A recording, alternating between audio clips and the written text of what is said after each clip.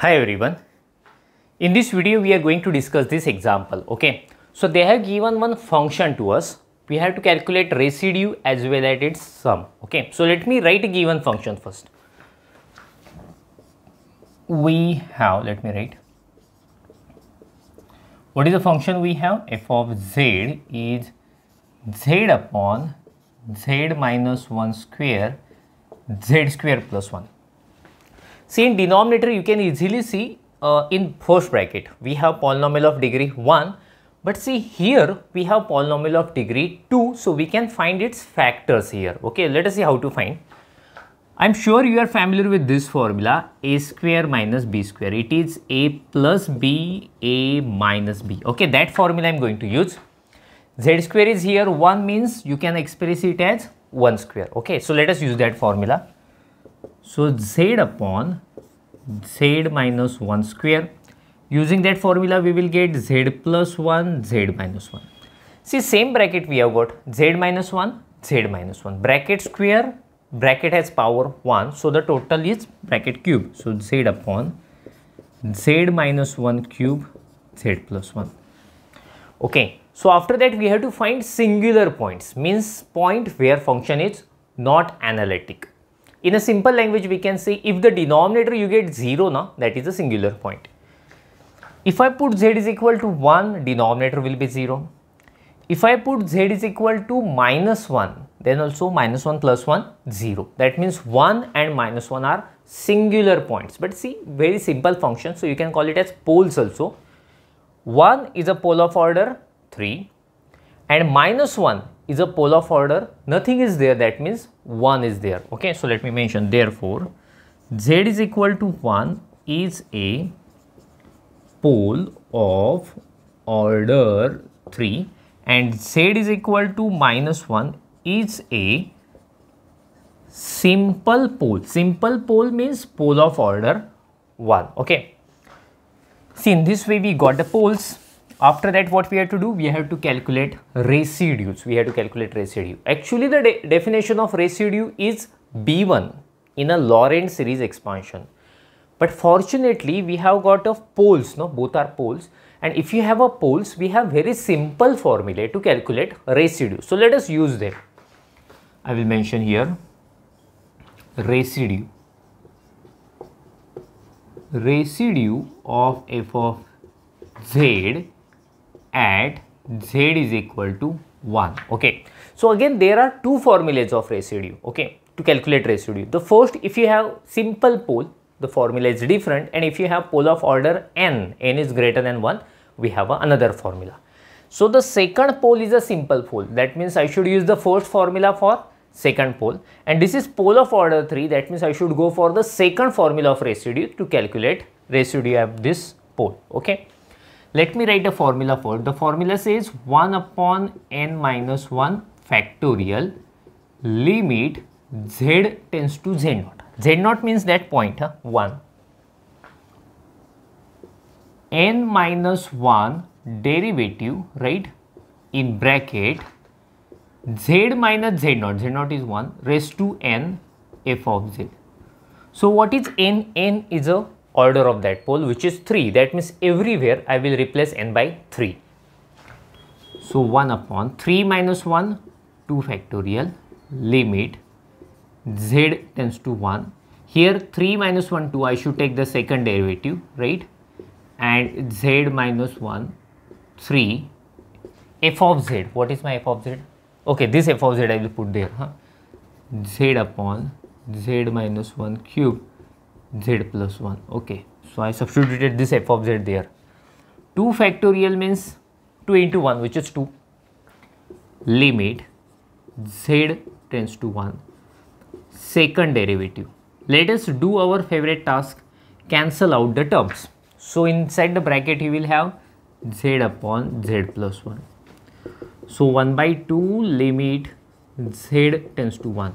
We have to calculate second derivative. We cannot calculate second derivative directly. First of all I will go for first derivative, and then again I will take derivative, I will get second derivative. So let us express in this way, z upon z plus 1. So 1 by 2 limit z tends to 1 derivative of, right, see a u upon v, that format we have got. So I will go for u upon v formula. We have already seen this formula in previous videos several times. That formula is v into derivative of u minus u into derivative of v upon v square, or the some people say denominator into derivative of numerator minus numerator into derivative of denominator upon denominator square. This is numerator, this is denominator. Let us apply the formula.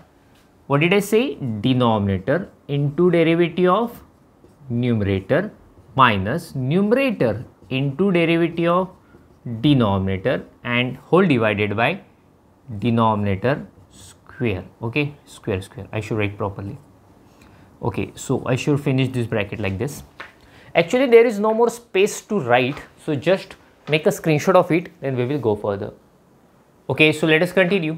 So this is equal to 1 by 2 limit z tends to 1, right, d by dz. Okay, inside the bracket what we have? Z plus 1, derivative of z 1.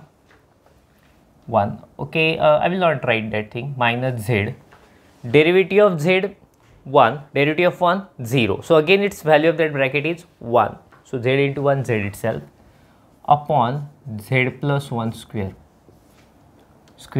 this one. So this is equal to 1 by 2 limit z tends to 1 derivative of. Now what will happen? This z and minus z will get cancelled. At numerator we have just 1 only, 1 upon z plus 1 square. So maybe some of you are thinking how to find the second derivative now. We calculate the derivative inside the bracket. Now I should go for the derivative outside the bracket. This derivative we should find. But see, let me show you how to find this derivative. Do you know how to find derivative of this 1 by z square? It has very simple technique. What we do, we shift this z square to the numerator, then z raised to minus 2, and we follow this well-known formula. What is derivative of z raised to n? N z raised to n minus 1. Whatever the power we have, we write it before the z, and we reduce the power by 1. Here also, whatever the power I will write here, I will reduce it by 1, so minus 3.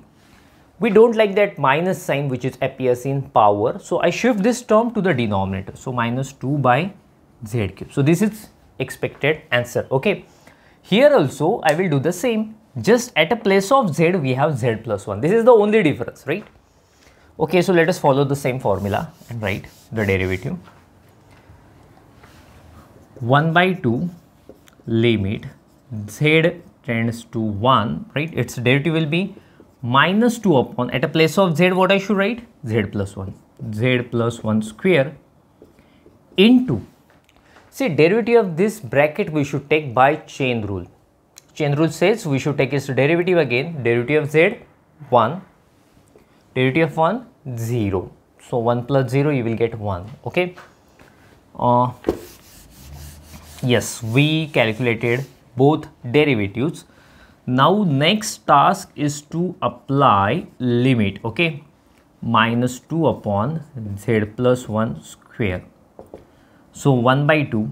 Apply the limit, that means simply at a place of z we should put 1. So minus 2 upon 1 plus 1. I think cube is there. Yes, cube is there, right? Its derivative will be minus 2 upon bracket cube. So 1 plus 1, 2 cube. 2 will get cancel, minus 1 upon 8. This is required residue. Okay, but wait, this is not our final answer. Since we got two different poles, first pole is of order 3 and the second is simple pole. So I should go for the residue at simple pole also. And at the end, it is expected to take sum of residues. Okay, I will do that. Just make a screenshot of it, then I will go further. Okay.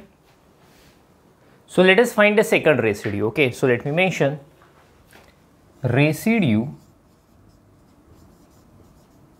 of f of z at z is equal to minus 1. It's a simple pole. So we have a simple formula to calculate residue. So that formula is limit z tends to z naught, z minus z naught f of z. Z naught is minus 1, so I should write here minus 1, okay, here also. But see, minus minus plus, so I should write z plus 1. This is equal to limit z tends to minus 1, z plus 1 f of z, okay. This is actually f of z, but we have expressed in a different form, okay. Just 5 minutes before we have done that thing. So I will not write this f of z, but see, we have expressed in this way, z minus 1 cube z plus 1. So it will be easy for us to cancel this z plus 1. This is equal to limit z tends to minus 1 z upon z minus 1 cube. Let us apply the limit. Apply, that means simply we put z is equal to minus 1. Minus 1 upon minus 1 minus 2 cube. So minus 1 upon minus 2 cube is 8. So in this way I got the second residue also. Now we have to find sum of residues. Sum of residues. Okay, tell me what was the first residue? If I am not wrong, it is minus 1 by 8, right? Or see, here minus 2 cube, it will be minus, no? So minus minus cancel 1 by 8. So the first residue was minus 1 by 8. This residue is 1 by 8 and the sum is 0. So the required sum of residues is 0. Make a screenshot of it, then we will stop. Thank you. See you in next video.